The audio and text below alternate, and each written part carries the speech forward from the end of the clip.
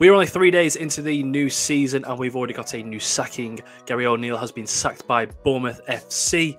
But what does this mean for Gary O'Neill? What does this mean for Bournemouth? What does this mean for their new manager, Areola?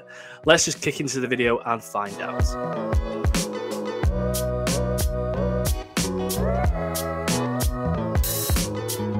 This has come as a bit of a shock, hasn't it, for Gary O'Neill and Bournemouth. Obviously, last season you lost the manager Scott Parker inevitably after the 9-0. However, that was after the Bournemouth board did disagree with how Scott Parker dealt with the 9-0 loss rather than the actual loss itself. And ultimately, everyone thought that was it for Bournemouth last season. 39 points, tremendous achievement for Gary O'Neill.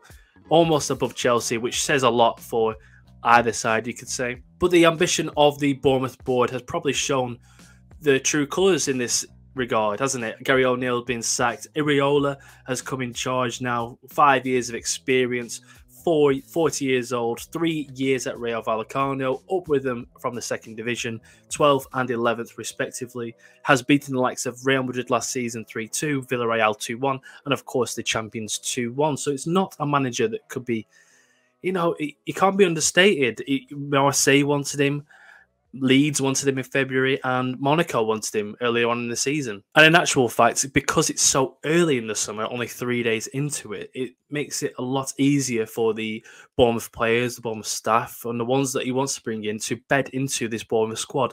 If you're going to make the decision, make it early, and they've done the right choice there. And obviously this Bournemouth board is very ambitious, bought the club for 100 million last season, spent 75 million in the transfer windows, and not to forget that they only spent 15 million of that in this summer as well. So is this a case of potentially flying too close to the sun like Icarus? Is this a case of the grass isn't always greener? Is this a case of changing your style when you have to, when it's needed? Or is this a case of having very ambitious owners? You know, I mentioned the fact that you spent 100 million on the club. You spent 75 million in the transfer windows. And not to forget that they bought it in November, meaning that 75 of that million, the whole summarization of the transfer window essentially was in January. And that's probably why you survived. You know, you could talk about Gary O'Neill, how well he coached the players, but ultimately you bought the right sort of players last season, and there has been plenty of clubs like Leicester, like Leeds, Southampton, Everton, you could name a few, that just didn't do that, and Bournemouth did that to a T. They were so efficient in the transfer windows and in their business. Like now, you know, 3 days into it, let's get rid of the person that we don't want, the manager that we don't want, and let's bring in the manager that we do want, and let's do it early. No faff, that's what you need. But you got to feel for Gary O'Neill. Obviously, he did get sacked after having an amazing campaign. It can't be understated how well he did last season. I'm trying to devalue him slightly by saying that the transfer window was a lot better than other clubs. But ultimately, you've got to coach him, haven't you? Give it time, give it a few months. We'll see Gary O'Neill in another job, be it the Championship, be it the Premier League. But his stock has risen. Bournemouth has risen now. We all thought they were coming 20th last season. That might need to change for this season as well.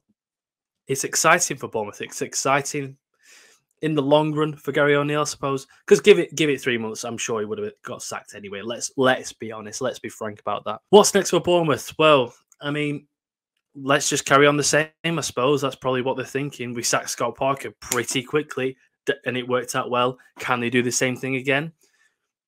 It doesn't really work that way in such a low-scoring game, as such a high-pressured sport. It's such a high-risk sport as well. But I do feel for Gary O'Neill. Exciting times, though, for Bournemouth. I'm looking forward to seeing what happens now and how Areola progresses with this Bournemouth squad. And if you haven't already, can you go and subscribe to the channel? I do appreciate all the subscribers that I do get, obviously, like I said before.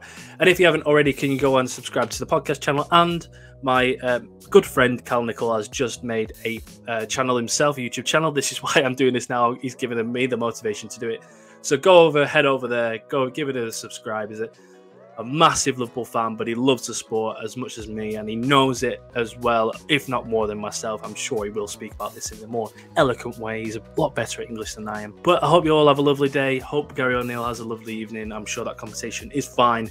And I hope all Bournemouth fans have a interesting couple of days ahead of you, haven't you? So I will see you all very, very soon. Cheers, guys.